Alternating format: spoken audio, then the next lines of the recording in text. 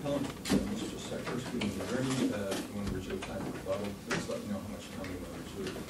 Yes, Your Honor, we'd like to reserve some time for rebuttal. 2 minutes would be adequate. Okay, you may proceed. Thank you. This case goes to the very heart of our democracy, basically the right of the people to propose legislation by initiative.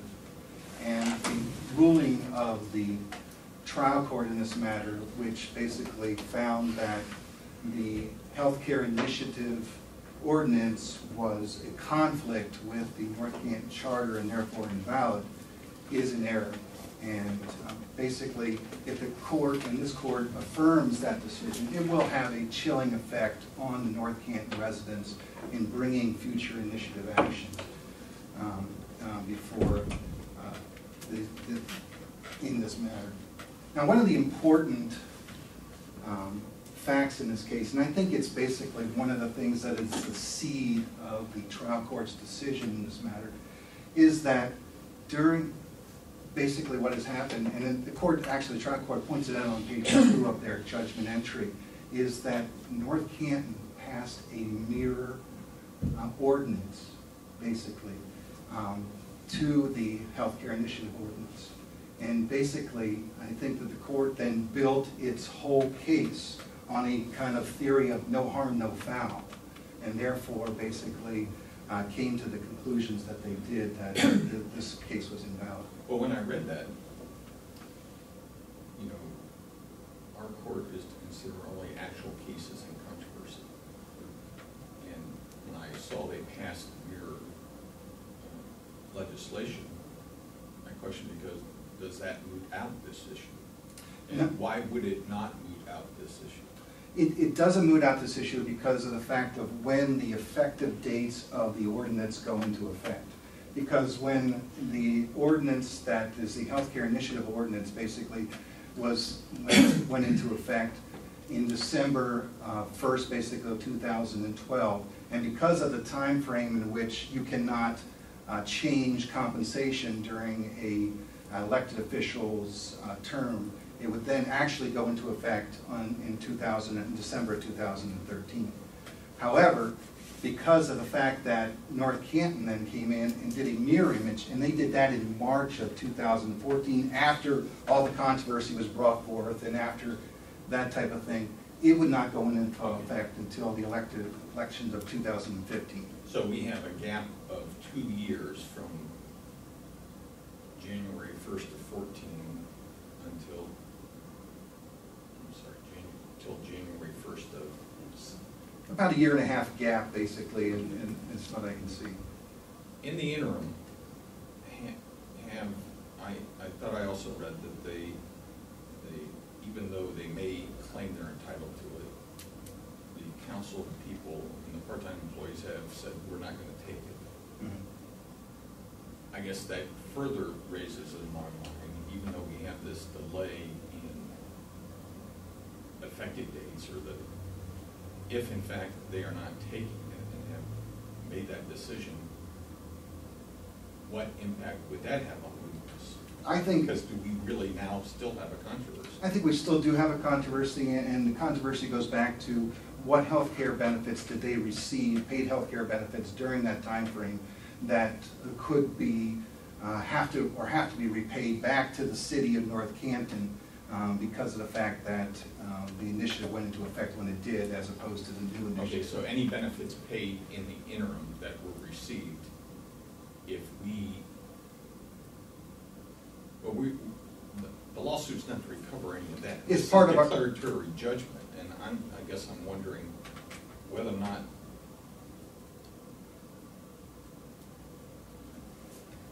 Okay, never mind. Go ahead. It was part of our lawsuit in it. Yes, the initial part was a declaratory judgment action to determine whether or not the healthcare initiative ordinance was valid or not. So and you then, lose that and the rest of it went away? Yes, absolutely. That's correct. All right.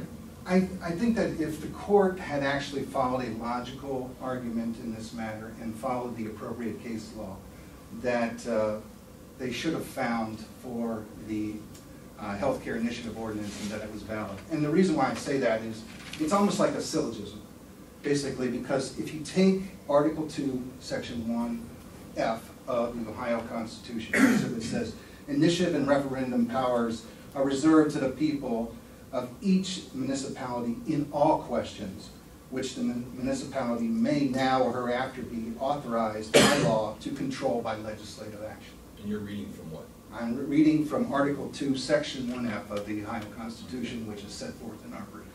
So, to put this on a different plane, because I think the Supreme Court of Ohio has addressed it on a different plane. If the Constitution of the State of Ohio sets compensation shall be made by the legislative authority of the State of Ohio. The Ohio General Assembly shall set the salaries of most people here in this room, of the judges, elected officials, per se, and themselves. And the Supreme Court has said, well, our Constitution says that's the requirement. You cannot overrule the Constitution by a simple referendum vote that you should no longer give health care to the Ohio General Assembly. If that is parallel, is not a city charter, very similar to the Ohio Constitution, because it presents a different framework apart from the statutory framework that is normally allowed for cities, and city people of North Canton voted for that city charter. Is that not their constitution, and is that not why the Supreme Court rulings are on point, and the trial court was right? No, I believe that those are two separate things, and I do agree with you in the fact that the North Canton City Charter is their quote-unquote constitution. And basically, and in their constitution, they can elect to exclude certain benefits or not. They can, and in their referendum and our initiative portions, they can say, yes, and we exclude from the referendum rights of the individuals of North Canton the right to address the issue of compensation. Okay, and that's where I think that that difference comes into effect, because they can tailor that to the needs of the people and put in what they want, and as opposed to the state of Ohio, which basically has, through their legislative authority, done different. Obviously, we do these analogies, we draw them to extremes. But does that not sort of say that in the charter then they have to say the legislative branch of our charter group can do this, but no one else can? In each and every one of all these clauses we go through charter powers. When I read this, we seem to have that legislative interpretation issues always come up. You know, one says, it says, the power to grant this shall be to the council. They're going to set that. It doesn't say and nobody else can, but it seems to say they can. It doesn't say and by referendum this can be changed. So we have this interpretation issue. It's a very straight statement, they can do it. Are there other places within the charter where they exclude referendum that it ever says and only we can do this? And that's kind of what I'm trying to find out with our document. I think that that's an important point, because in 2.01 of the charter, it basically says that North Canton provides all legislative powers of the municipality basically shall be vested in the council. So basically, you know, at that point in time, if we take that to an extreme, then basically no referendum would be allowed, no initiative would be allowed under the North Canton Charter, because all of the legislative power is to them. But you can, and again, this is not an area I've dealt much with, so if I make an error, feel free to point out. But they can do it, I think the other side talks about, that you could vote to amend the ordinances. I mean, you can go in and ask to change those, that's not forbidden. It's the method in which this was pursued, they seem to argue, was you've gone as an initiative, there should have been an amendment to the charter, because the citizens voted for the charter and said these were the authorities. And you distinguish Warner, but that case seems to be the closest one I've read so far. Why is, could you have achieved what you wanted here by having filed an amendment to it? Would that have worked, even though, not that you had to, but would that have been another way to achieve your goal? Yes, we could have done that. I believe that that is correct. That an amendment to the charter would have taken place, but that would have taken it out of the situation. We believe that the appellants have a concurrent legislative authority here to rule on there, because healthcare benefits are basically set by ordinance, and as they're set by ordinance, basically under the State Ex Rel versus Sharp versus HIP case, basically we can set things we can do things that are in conflict or repealing a legislative action, basically. So, I mean, there's syllabus law in that case basically says the electors of the municipality may, by the initiative, enact a measure conflicting with or repealing legislative previously passed by the municipal council, so long as the subject is of the initiative ordinances was within the powers of the municipality to control by legislative procedure. So, I mean, that case should be the controlling case, not State Ex Rel versus Werner versus Kuntz. And as the court's pointed out, we did distinguish that case and basically believe that it is not applicable to this situation due to the distinguishments that we pointed out. We believe that there is no conflict with the laws, and basically that the people have a right to legislate in this matter, and pursuant to 507.1 of the charter, basically the electors are allowed to do this under an initiative provision, and we're asking the court to reverse the decision of the trial. Thank you. Thank you. On behalf of Appley.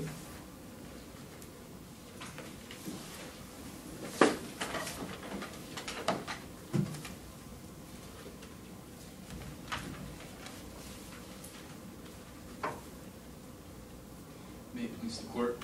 My name is Tim Fox, and I represent the Appley, City of North Canton. I want to start, Your Honor, with perhaps maybe the change in direction here. This argument of no harm, no foul, I actually don't recall that in appellant's brief. Now, I think the appellant said that's the tenor of the trial court's judgment entry that suggests that. yes, Your Honor. Because the trial court in its entry notes this. Correct, and I believe that its holding is clear that it supports Werner v. Kuntz and a long line of authority following that. There's approximately 65 years of Supreme Court cases. About 6 years later, Lautz v. Diefenbach had the exact same scenario where there's an issue with the Toledo Police Department where they wish to have an initiative ordinance setting salaries for the police department, and in a unanimous per curiam opinion before the Supreme Court, they pointed right back to Werner v. Kuntz and state that you may not have an ordinance that conflicts with your charter. And since that time, there has been no negative opinions regarding Werner v. Kuntz in the Lautz decision. In fact, there's a long line of Court of Appeals decisions that follow that same tenor, if you will, that even the legislative authority may not pass an ordinance that conflicts with charter. And shortly thereafter, after Kuntz, was Reed v. Youngstown, where the legislative authority passed an ordinance that tried to set the retirement age for its city employees, whereas its charter says that employees may serve during times of good service. And the court found that exactly that. Here the legislative authority enacted an ordinance that was void, as it contradicted its charter, and the court held that the ordinance was void ad initio. Can you tell me what the procedural difference is, and the hurdles that have to be met between just legislating by initiative referendum versus changing the charter? Yes, Your Honor. They are very similar. It requires signatures of 10% of your electors that voted in the last gubernatorial election. The key, however, is advertising. Although council's required to publish that there's an initiative ordinance in a paper of local circulation, what's unique in a charter amendment is that the clerk is required to send notice to every single resident stating that there is a proposed charter amendment. So it's a much more difficult. Yes, yes, Your Honor. Let It's me much more ask you difficult. this. If we accept the proposition that only the legislature has the authority to set this wage, if we accept that proposition, and they decided we're gonna pay the mayor $2 million next year. They do this right before the next mayoral election, and there's an initiative petition similar to this that says, no, we're gonna keep the mayor's salary at $20,000 or whatever the mayor's paid them. Your position would be, if it was done in this same mechanism, then the mayor collects $1 million. He'd be entitled to that pay. And that until council changed that, or no, I don't even know if they could change it. They couldn't change it retroactively once he took office. But that the only way then to change that would be by charter amendment. If the voters wish to change that, yes, indeed, to change setting the salaries, then indeed it'd have to be charter amendment. And that, so the mayor would get the $1 million a year, whatever. Indeed, indeed. A lot more However, people run for mayor. yes, Your Honor. Yes, Your Honor. However, Council's tenure may be short. exactly that. But Your then Honor. doesn't It's change a the 2-year. fact that all of a sudden the mayor's making $1 million. Correct. And But that's And- with and that's the way $10,000 raise. the I mean. charter set, and in the same way with the General Assembly, Your Honor. I know that there's been talk of raises for our judges and our appellate judges and so forth. And in the same note, you know, our revised code states that our General Assembly sets these No, things. Mr. Cypersky says that's all right.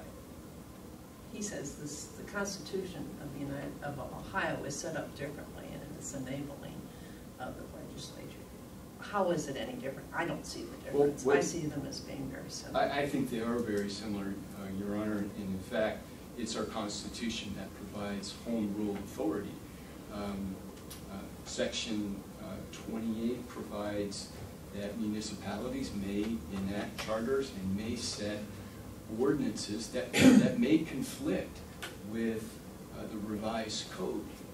And so long as it's something that can and should be controlled by local authority. And in these cases, submit that the salaries of your elected officials as well as your employees is something that should be set locally. Now, in a unique twist, where appellants found not a single case that contradicted or was negative whatsoever with these Supreme Court cases, stating that if your charter states that council sets salaries and someone proposes an initiative to change those salaries, the Supreme Court says that is in complete contradiction to your charter, and it's void whether or not it was passed by your General Assembly or in situations where it goes to the voters. It actually goes through a general election, and the court finds if it contradicts your charter, it's void ab initio, it's void from its start. It's as if it never existed.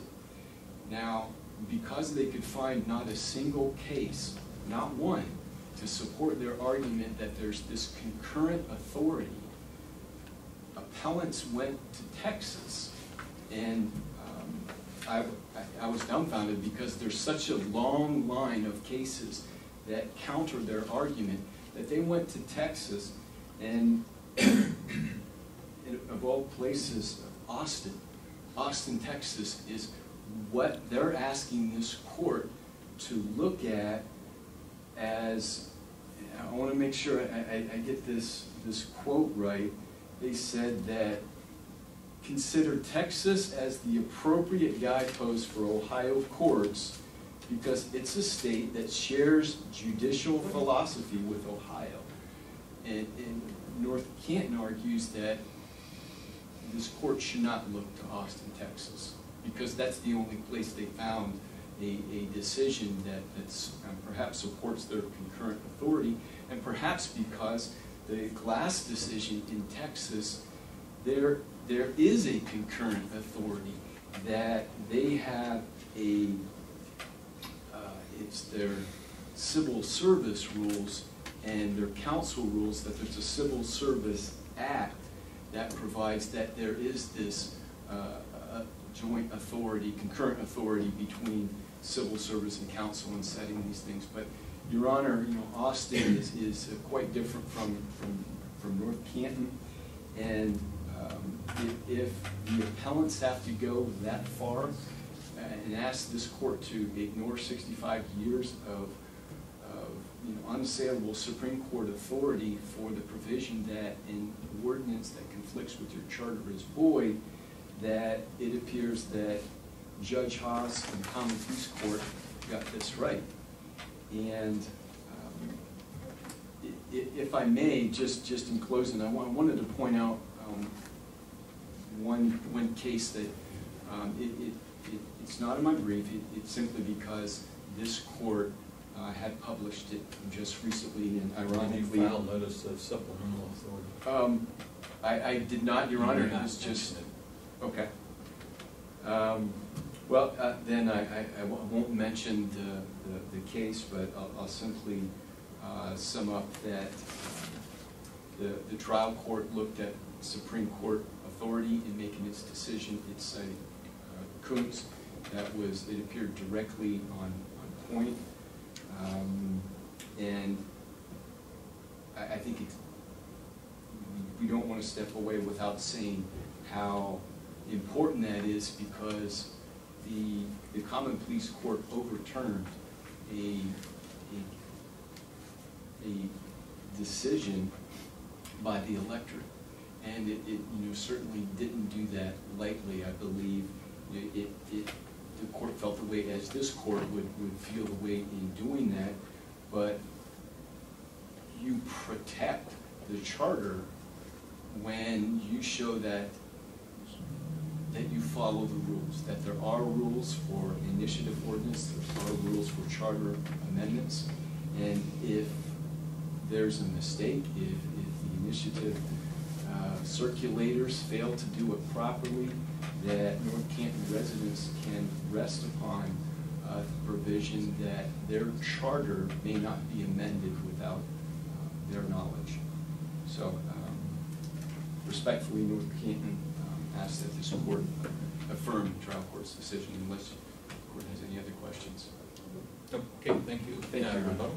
Thank you.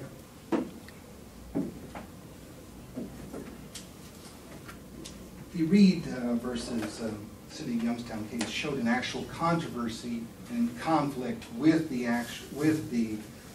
charter, basically regarding age 65 as the cutoff date, as opposed to people that could stay on for good service, basically that type of thing. And so there was an actual conflict with the charter. In our case, it's not necessary to change the charter. Basically, the charter did not set the benefits. It was the legislature that set the benefits. We're not trying to take anything away from the legislature. We are saying that we have concurrent jurisdiction in this matter. And so that's where we're at. Thank you. Okay, thank you, counsel. The matter is being submitted. You'll be advised in writing once we have reached our decision. Thank you, Your Honor. Thank you, Your Honor. Thank you. The next case scheduled for argument is case number 14-P16.